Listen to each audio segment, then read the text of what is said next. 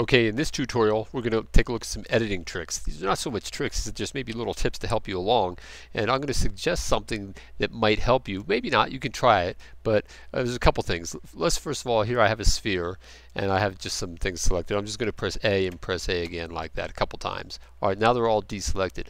Well, in the old days, there was one way to select the front and the back of a sphere, but things do change. So nowadays, if you just normally select, let's say I press the C key, and I have that little circle. Can you see that there? And I'm scrolling it with the wheel mouse like that.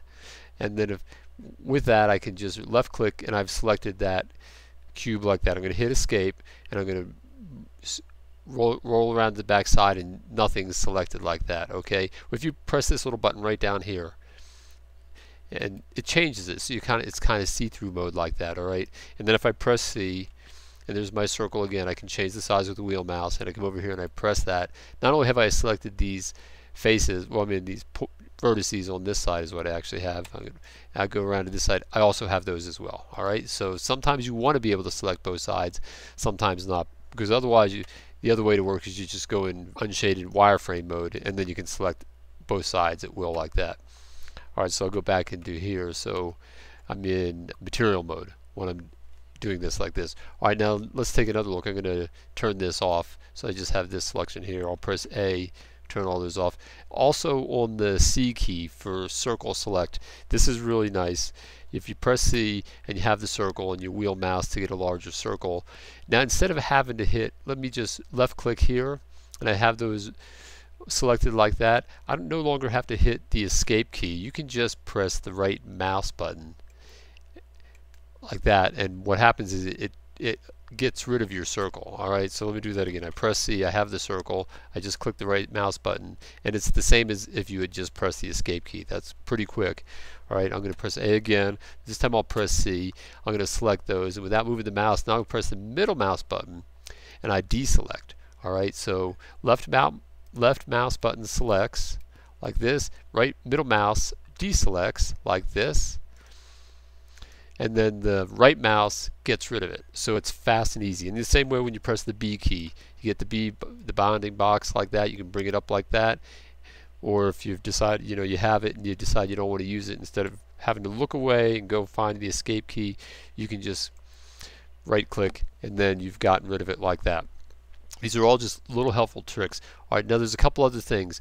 Basically everything we've just done, you could press, say, Control Z right now like we've always done and undo one level, which I'll do right there. So I've just undid that. But you can also press Control and followed by Alt and then Z. So Control Alt Z. You have to press that Control Alt before you press the Z, and it brings up a menu. And it gives you a history as of the things that you have done. And I'll go back to Circle Select. So it takes me back multiple steps at one time. Alright, that's really useful. And now the tip I'm going to suggest is kind of like the same way. Since I've been programming for years, and sometimes people ask me, well, what can you do to be a programmer? One of the things I say is take a typing class. It's so important. Alright, well, so not having to look at the keyboard at all times is really very productive. Well, the same thing in Blender. So one thing you might try, you may like it, you may not, with your left hand, put your pinky on the Control key and your ring finger on the Shift key and your pointer finger on the Alt key, and kind of leave them there, and kind of like make that the place that those fingers hang out. Okay, and the reason being is those three keys are so often used with everything. Like for instance, if I hold down with those things, I'm going to press my Shift key with my ring finger, and I'm going to scroll the wheel mouse. So I scroll up and down. I'm going to press the Alt key with the Control key with my pinky finger and move the wheel mouse. I go left and right. And then you can use those two keys in conjunction with Alt. So I'll press Control Alt and use the middle wheel mouse, and it rotates this way. Or I do Shift Alt and I rotate, and it rotates it up and down with the wheel mouse. And also if you press the Shift key and just hold down the middle wheel mouse, you can just move everything around like that. So, or the Control key will zoom in and out smoothly like this, because if I just use the wheel mouse, it steps and jumps. But if I hold down that Control key and hold down the wheel mouse, it's a smooth zoom in and out like that.